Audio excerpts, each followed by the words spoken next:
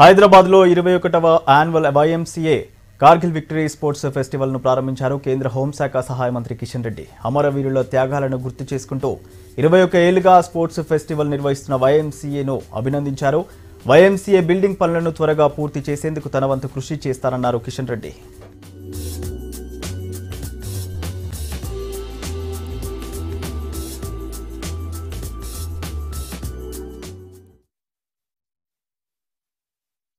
బలిదానమైనటువంటి ఎవరైతే అమరవీరులు ఉన్నారో, ఎవరైతే సైనికులు ఉన్నారో, మంచు కొండల్లో పాకిస్తాన్ యొక్క సైనికులను, పాకిస్తాన్ యొక్క ఉగ్రవాదులను ఎదుర్కొని ఆ రోజు భారతదేశానికి సంబంధించినటువంటి మన 3 రంగుల జెండాను మన భారత భూభాగమైనటువంటి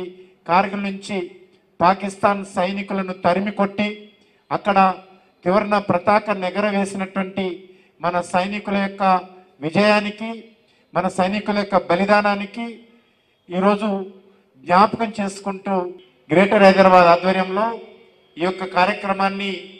ఎంతో విజయవంతంగా 21 సంవత్సరాలుగా నిర్వహిస్తున్నటువంటి ఆఫీస్ బేరర్స్కు అభినందనలు, ధన్యవాదాలు తెలియజేస్తా ఉన్నాను. మన ప్రాంతంలో క్రీడల ప్రోత్సాహానికి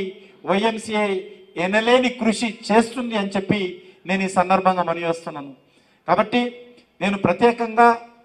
ఈ యొక్క YMCA కమిటీ కూడా క్రీడల విషయంలో ఎంతో జాగ్రత్త తీసుకొని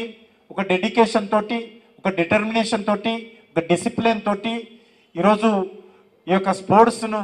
ఎంకరేజ్ చేస్తున్నటువంటి YMCAకి మరొకసారి నేను అభినందనలు తెలియజేస్తూ, యుద్ధ ప్రాతిపదిక మీద ఈ భవన నిర్మాణ పనులు పూర్తి చేయాల్సిందిగా, అందుకు నేను అన్ని రకాలుగా